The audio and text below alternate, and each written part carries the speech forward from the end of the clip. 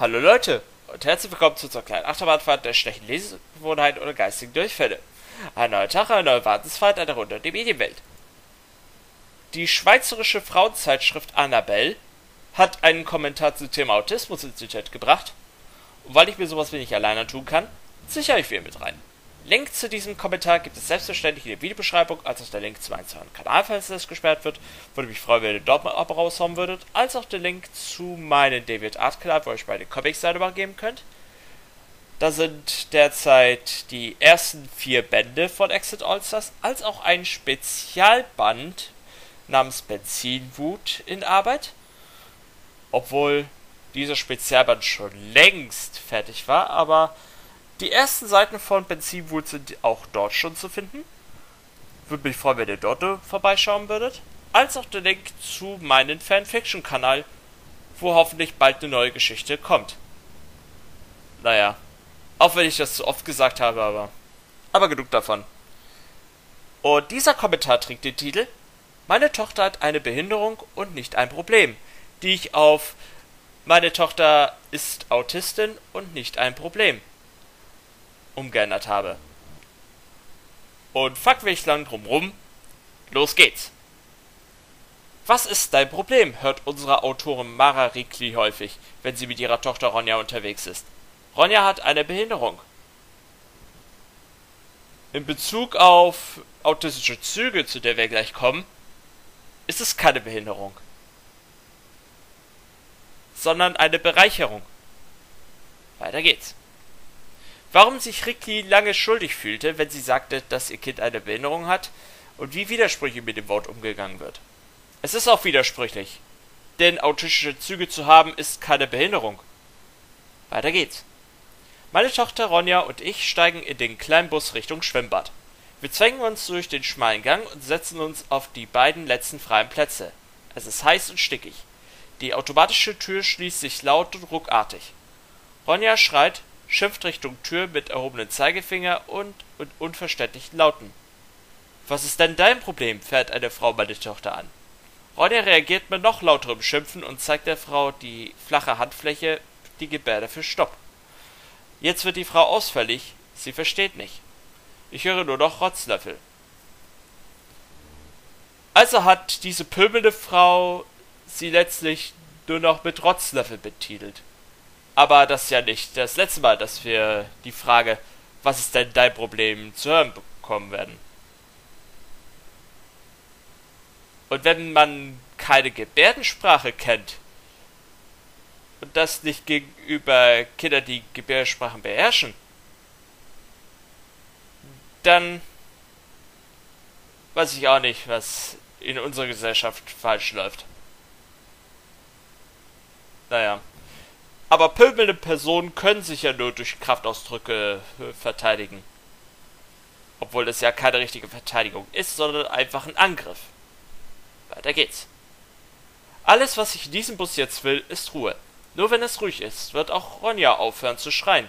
So spreche ich laut und deutlich zu der Frau. Sie hat ein Problem mit Türen, weil sie Autismus hat. Ein Räuspern, ein Husten, Ruhe. Weil sie Autismus hat. Also diese Aussage kann man halt nicht so im Raum stehen lassen, auch wenn man da erregt war.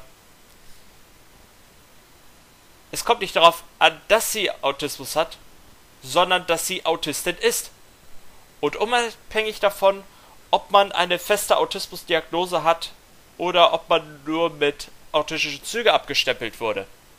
Sie gehört dem Autismus-Spektrum an. Weiter geht's. Aber es geht ja noch weiter. Doch Ronja hat keine diagnostizierte Autismus-Spektrum-Störung. Ronja hat eine Entwicklungsstörung mit autistischen Zügen, die sich unter anderem in wiederholten Verhaltensweisen oder Fixierungen zeigen. Diesen Abschnitt muss ich so zusammennehmen, dass es wieder richtig ist. Also. Kommt nicht mit Autismus-Spektrum-Störung bei mir an. Es heißt nur Autismus-Spektrum. Zweitens. Kommt auch nicht mit Entwicklungsstörung bei mir an. Wir Autistinnen, ja, Gender ist richtig und wichtig, sind nicht in der Entwicklung gestört. Geschweige denn gestört, als alleiniges Wort an sich. Ich würde mal eher sagen, die pöbelnde Person im Bus ist gestört. Weil sie halt sowieso auf Angriffsmodus ist. Aber wer halt austeilt, muss auch einstecken können. So sehe ich das. Jetzt in diesem Augenblick. Und autistische Züge, wo wir schon dabei sind. Aber bevor ich das nochmal deutlicher erwähne, wiederholende Verhaltensweisen. Ja, das sind die sogenannten Stimmings, die wir auch mal an den Tag legen.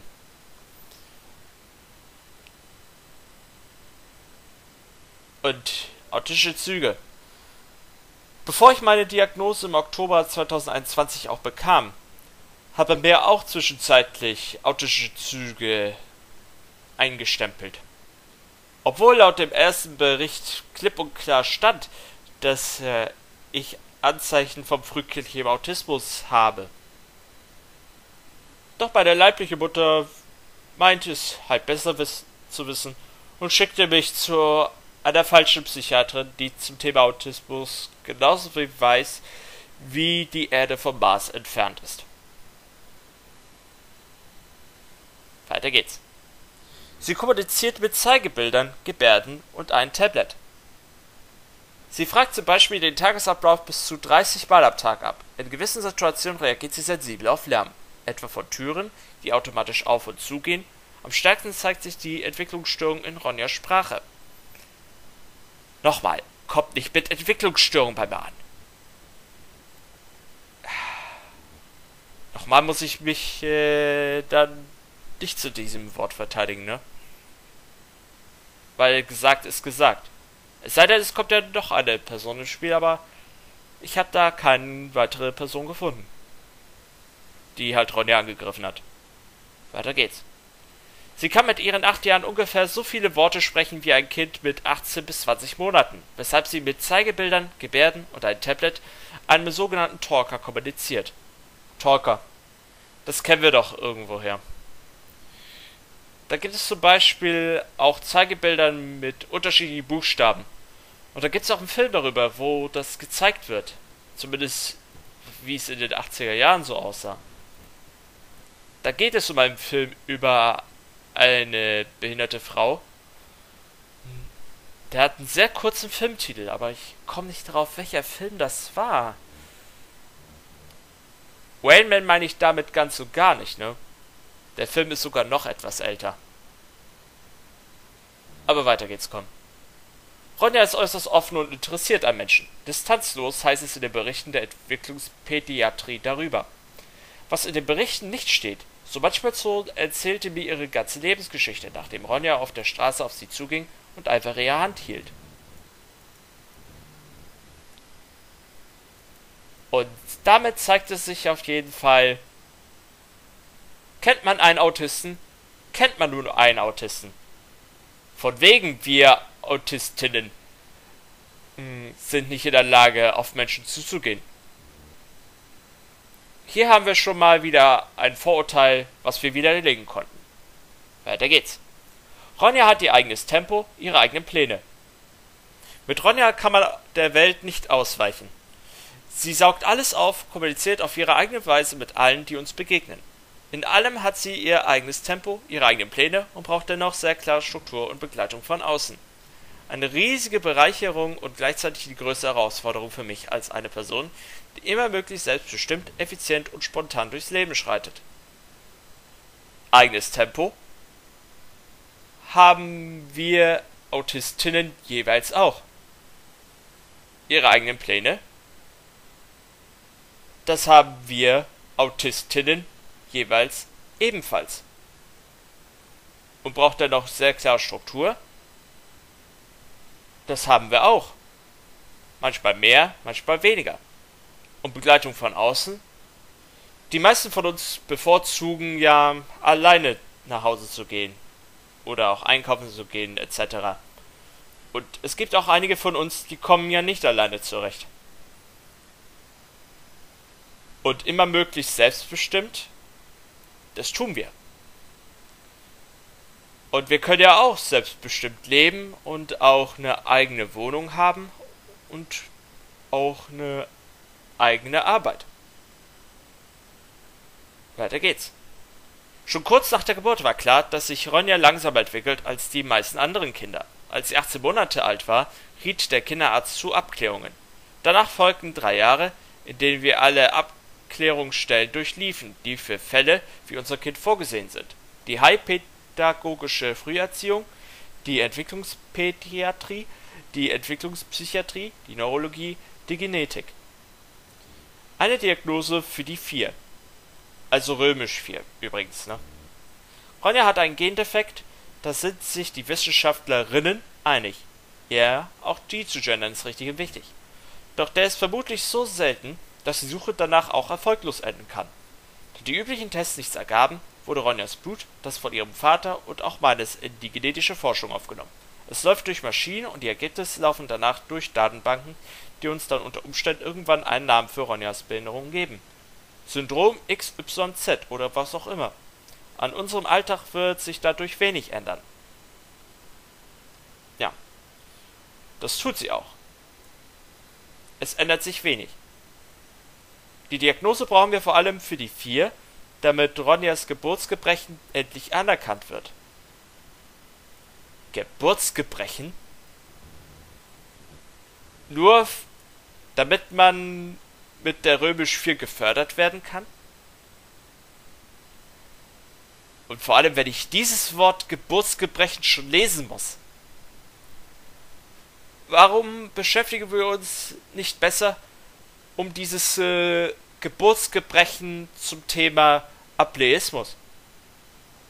Oder auf Autisten bezogen Takopismus? Denn die sind seit ihrer Geburt immer darauf ausgelegt, die Öffentlichkeitsarbeit zum Thema Autismus zu erschweren oder auch die jeweiligen Wirtschaften in den jeweiligen Ländern so zu stören, damit sie es dann später auf ihre Zielopfer zuschieben können. Warum unternimmt man nicht etwas gegen Ableismus und Takopismus? Ganz klar, weil das der sogenannten Norm, zu diesem Thema kommen wir auch gleich zu, völlig egal ist. Und die angebliche eigene Sorgen haben, als sich mit dem Thema Autismus und Ableismus zu befassen, geschweige denn Behindertenfeindlichkeit. Das ist für die sogenannte Norm, auf die wir ja nachher gleich zukommen würden, das ist der sogenannten Norm völlig egal. Obwohl das nicht egal sein sollte in der heutigen Zeit. Unabhängig davon, in welchem Land wir sind. Obwohl, zum Thema Nordkorea kommen wir auch gleich noch dazu. Aber das alles zu seiner Zeit, ne? Lesen wir weiter. Was ist denn dein Problem? Tada! Diese Antwort wäre zu lange gewesen auf die Frage dieser Frau in diesem stickigen Bus. Wir wären bereits in der Hälfte an ihrer oder unserer Haltestelle angelangt. Vermutlich hätte sie mich schon lange unterbrochen und Ronja hätte weitergeschrien. Also sage ich Autismus. Eine Notlösung, die mir alles andere zu kompliziert erscheint. Und auch wenn diese Frau vermutlich gar nichts über Autismus weiß und von Vorurteilen ausgeht, weiß sie so wenigstens, dieses Kind ist anders. Ja.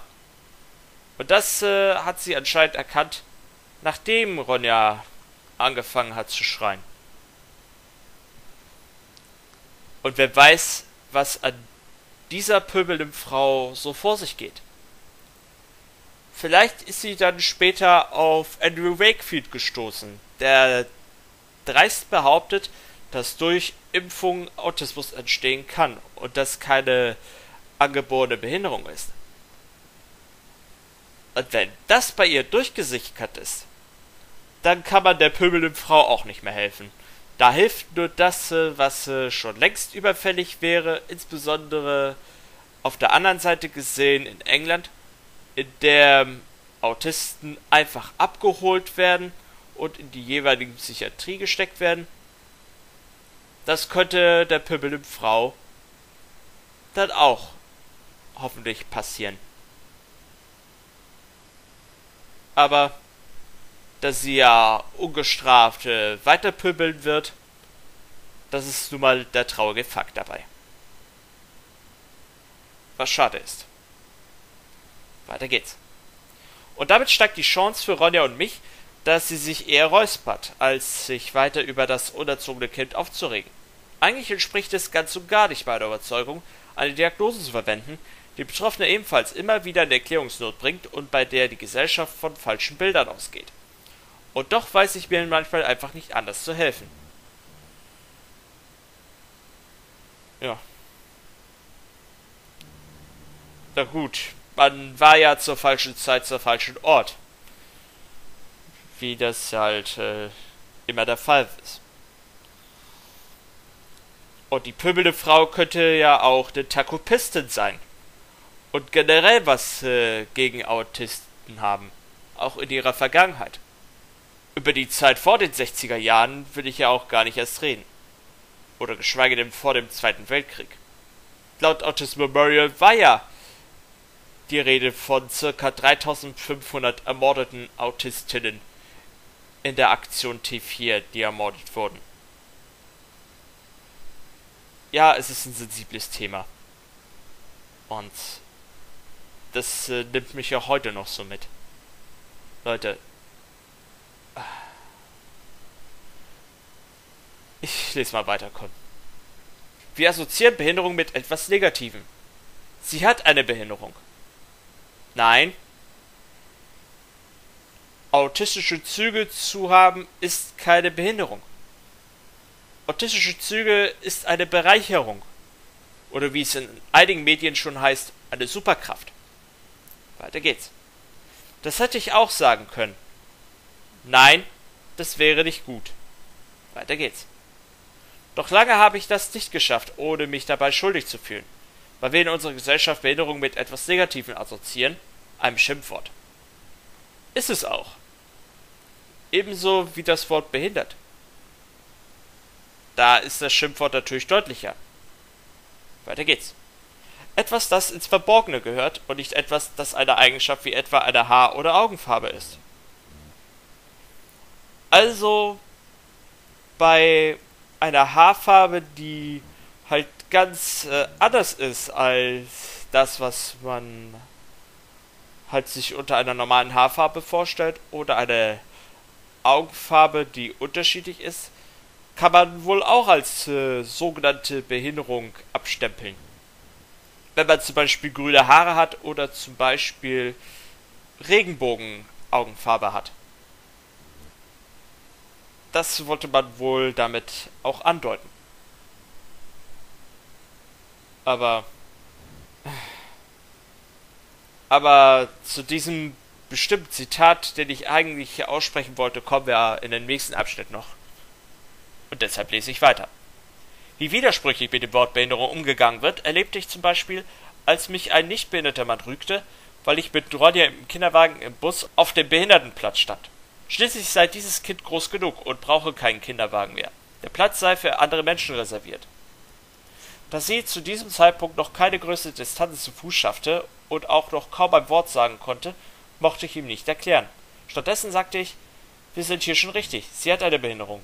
Er meinte daraufhin, sichtlich erschüttert, haben Sie dafür kein schöneres Wort? Also wenn der sich als Autismusexperte ausgegeben hätte, hätte er es doch selbst auch gesagt. Aber warum nur so Halbsätze? Ich könnte mir schon vorstellen, warum. Man sollte es ja nicht so in der Öffentlichkeit sagen, nein. Und außerdem sollte man es nicht als Behinderung betiteln. Autistische Züge zu haben, beziehungsweise Autist zu sein, ist eine Bereicherung, beziehungsweise eine Superkraft. Das hätte ich doch dem einen Mann noch gesagt. Aber kommen wir zum nächsten Abschnitt. Bin ich schuld, dass sie sich nicht richtig entwickelt? Die ersten Jahre mit Ronja fühlte ich mich dauerschuldig. Meine erste Frage an die Pädiaterin war daher auch, bin ich schuld, dass sie sich nicht richtig entwickelt? Niemand ist schuld, sagte sie mir. auch sie nicht. Warum ich mich dennoch so fühlte, erklärte die Soziologin Franziska Schutzbach kürzlich in einem Interview für Alle Frauen. Kulturgeschichtlich wurde die Frau immer schon als Schuldige definiert. Eva etwa gilt als Urheberin der Erbsünde. In dem Märchen wimmelt es von bösen Stiefmüttern und Müttern. In diesen Darstellungen ist es oft die Schuld der Mutter, wenn bei Kindern etwas schief läuft. Die Schuld zu suchen scheint für viele Menschen das Wichtigste im Kontakt mit behinderten Kindern zu sein. Viel wichtiger als wer Ronja ist und was sie aktuell interessiert, was für ein Lieblingsspielzeug sie hat, welches ihr Lieblingsspielplatz ist oder wer ihre Freundinnen sind. Andauernd werde ich über ihren Kopf hinweg ausgefragt, ob ich als ihre Mutter geraucht oder getrunken habe in der Schwangerschaft. Ob ich viele Ärzte hatte oder zu viel Stress. Vielleicht aß ich zu viel Zucker, hatte zu viele schlechte Gedanken, machte zu wenig Yoga. Als ob meine Gedanken zu all dem eine simple Gleichung wären. Der Vater spielt per se keine Rolle, ebenso wenig tun dies die unergründlichen Wege des Lebens. Ebenso wenig die Tatsache, dass ein Leben mit Behinderung genauso viel wert ist wie eines ohne und dass daher ein Kind mit Behinderung auch kein Opfer sein muss, sondern erst ein Mensch ist. Und kleine Ergänzung am Rande: Auch wir Autistinnen sind in erster Linie Mensch. Das sollte man da auch mit einfügen. Meine Meinung. Weiter geht's. Und dann folgt immer die gleiche Frage, ob ich es denn nicht vorher gewusst habe, oder gleich die Schlussfolgerung, dass ich als Mutter von einem behinderten Kind bestimmt gegen Abtreibung und für ein Verbot von Pränataldiagnostik bin.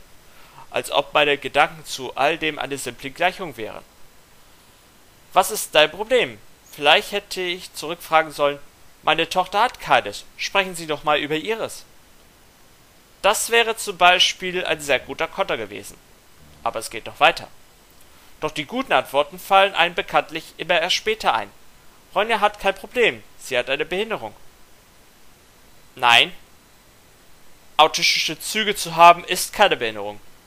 Das Problem hat die Gesellschaft, hat diese Frau, die sich an einer Norm orientiert, von der ich mittlerweile glaube, dass es sie so gar nicht gibt. Doch, diese Norm, an der sie sich orientiert, gibt es. Aber die gibt es nicht mal in der Schweiz, sondern eher in Nordkorea. Da würde ich diese pöbelnde Frau gerne mal hinschicken wollen. Falls die mal vor unseren Haustüren stehen sollte. Weil da werden halt generell alle Menschen mit Behinderung gleich nach ihrer Feststellung in Krankenhäusern zusammengepfercht, dann entweder A. zum Hunger in die Berge geschickt, B. kastriert bzw. zwangssterilisiert, und die werden entweder nach A oder nach C geschickt, und jetzt kommen wir zu C, werden wir als Versuchskaninchen für zukünftige Atombomben missbraucht. Weiter geht's. Statt jeden Menschen als Individuum zu sehen, orientiert sich unsere Gesellschaft an Defiziten. Seit ich mit Ronja unterwegs bin, lerne ich überall Menschen kennen, die nicht der Norm entsprechen. In der Schweiz leben mindestens 1,8 Millionen Menschen mit einer Behinderung oder einer chronischen Krankheit. Das sind mehr als 20% der Bevölkerung. Oder wie es der Medienschaffende und Aktivist für Inklusion Raoul Krauthausen kürzlich auf Instagram formulierte: Mit 1,2 Milliarden Menschen sind behinderte Menschen die größte Minderheit der Welt. Doch statt jeden Menschen als Individuum zu sehen, mit all seinen Eigenschaften und Ressourcen, orientiert sich unsere Gesellschaft an Defiziten. Ist eine Behinderung etwas, was wegtherapiert werden soll? Ein Fehler im System?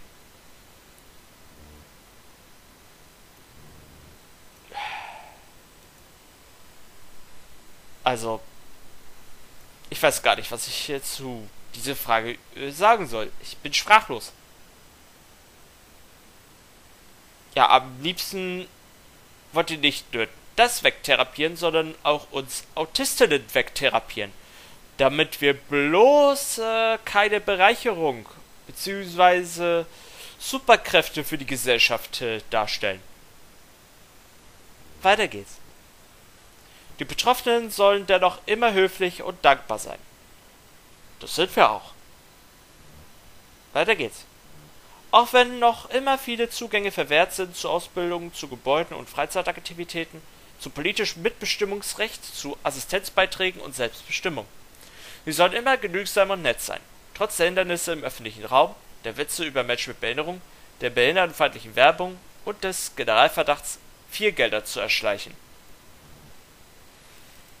Ja. Behindertenfeindlichen Werbung.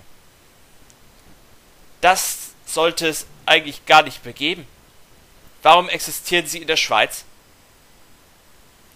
Und diese Generalverdachte, viel Gelder zu erschleichen. Also in Deutschland wäre es halt Hartz IV wohl dazu, ne? Aber das mit den 4 Geldern kommt namentlich gut hin. Und was war das? Ach ja, politische Mitbestimmungsrecht. War da nicht etwas von wegen, dass Menschen mit Behinderung überhaupt nicht an den Wahlen in der Schweiz teilnehmen dürfen? Schreibt mir in die Kommentare, falls ich da falsch liege, aber ich schätze mal, dass es immer noch aktuell im Gesetz noch verankert. Weiter geht's. Und mit ihnen ihre Eltern, vor allem ihre Mütter. Weil es ja schon besser geworden ist. Weil es ja woanders noch viel schlimmer ist. Ja, woanders noch viel schlimmer. Da gibt es ein bestimmtes Land. Habe ich innerhalb des Reactions schon mal erwähnt. Und zwar Nordkorea. Da werden generell alle Menschen mit Behinderung entweder zur Verhungern in die Berge geschickt, zwangssterilisiert bzw. kastriert oder als Versuchskaninchen für Atombomben missbraucht. Weiter geht's.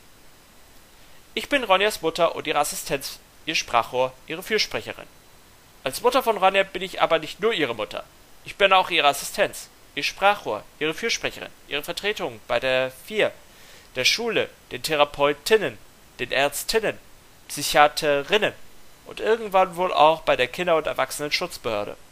Spätestens in 10 Jahren, wenn sie volljährig ist. Ihr Vater trägt das alles mit. Die Hauptansprechperson bin dennoch ich. Ich bin die Mutter und daher das Sparschwein dieses Systems. So rufen die vielen Fachpersonen nicht meinen Mann an, sondern mich. Sie adressiert die Berichte und 4 Ablehnungen nicht an ihn, sondern mich. Und aus Zeitnot den Mental Load aufzuteilen, weil wir sowieso schon in allem durch Tiefschnee warten, rufe ich zurück, maile ich, organisiere ich in meiner Mittagspause oder in einer Ronja-freien Stunde. Privilegiert haben mein Mann und ich mittlerweile unsere bezahlten Pensen dem angepasst, was unsere Erschöpfung zu, unsere Ehe nicht scheitert und Ronjas Bruder nicht völlig im Schattenkind-Dasein verschwinden lässt. Ja, man sollte auch die anderen Kinder nicht vergessen. Weil die sind ja auch noch da. Weiter geht's.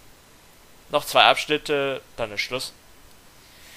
Maries Kaiser, die Digitalchefin der Annabelle, schreibt in ihrem Buch Alles inklusive, dass es keinen Feminismus ohne Inklusion geben kann, weil alles so stark zusammenhängt. Es genügt schon die Tatsache, dass ich es als Mutter einer behinderten Tochter überhaupt wage, meine Stimme zu erheben. Frauen an den Herd? Auf mich bezogen wäre die Forderung wohl, Mütter behinderter Kinder an das Pflegebett. Ja. Oder wie es ja halt der pöbelnde Frau so formulieren würde, diese Mutter eines behinderten Kindes an das Pflegebett gekettet. Am besten mit Handschellen. Und neben ihr 2 Beamten mit Gummiknüppeln, falls die es wagt, aufzustehen. Weiter geht's. Was ist denn dein Problem? Fragte die Frau in diesem Bus. Hätte sie mich gefragt und nicht Ronja, hätte ich geantwortet, haben Sie ein paar Stunden Zeit und bitte lassen Sie uns danach auch noch über die Lösung sprechen. Das wäre zum Beispiel die vernünftige Variante gewesen. Aber nur wenn die pümmelige Frau sich an die Mutter halt rangegangen hätte und nicht an die Tochter. Was soll ich dazu auch sagen? Also, es ist ein berührender Kommentar. Und die Frage mit, was ist dein Problem, wird halt immer in unserer Gesellschaft auftauchen. Was meint ihr dazu zu diesem Kommentar?